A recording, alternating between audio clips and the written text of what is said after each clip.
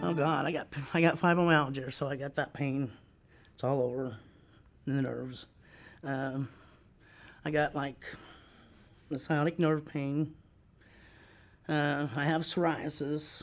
I'm unable to do a lot like I used to. I can't clean my house anymore. I can't walk very much anymore.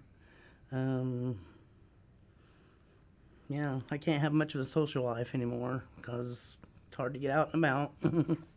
And it's hard to do things with my family too. Oh God, he's great.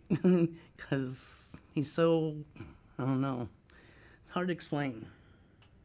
He's honest. He tells you how it is.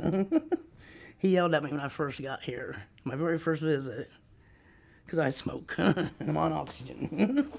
He goes, I'm not going to help anybody that's going to kill themselves. I'm like, well, I quit smoking for him. So he's a good dude.